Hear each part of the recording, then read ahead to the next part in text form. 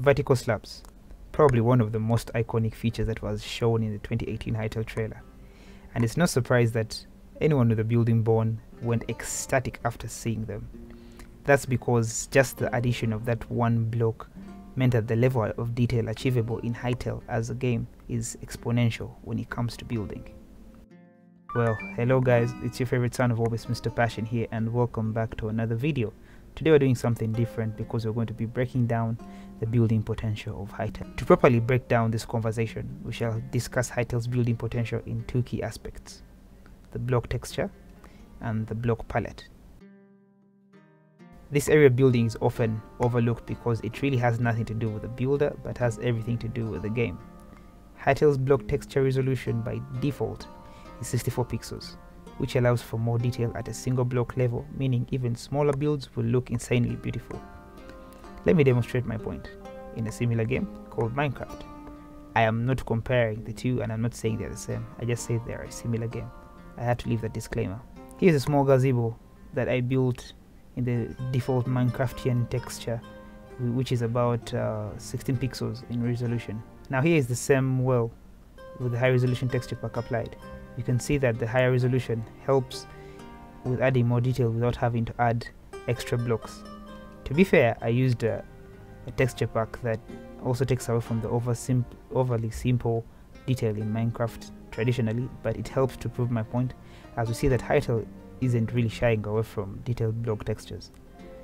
That said, textures are only about 20% of what makes a good build good, and therefore let's move on to the next major aspect of building. If I could use one statement to describe this, it would be the more blocks, the merrier. But it's not that simple. Having many blocks in a game doesn't guarantee a better building experience, but having many blocks done right does.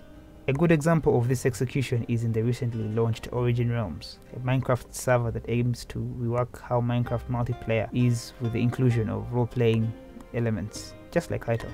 By adding a few extra blocks, they made building in Minecraft even more exciting, but not overwhelming.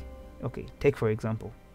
Birchwood does not only have planks, slabs and stairs, but also has vertical planks and carved birchwood.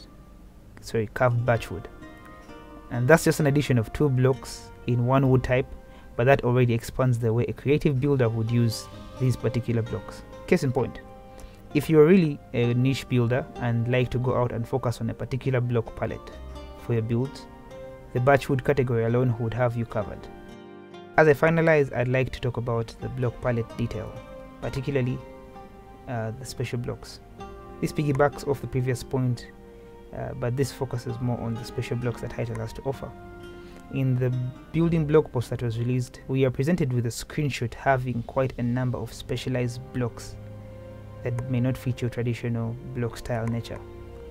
Blocks like sideways slopes, fences, medium-sized logs, rocks and non-grid conforming blocks only mean that the detail for whatever style you are going for, whether medieval or cyberpunk, will surely be easily attainable.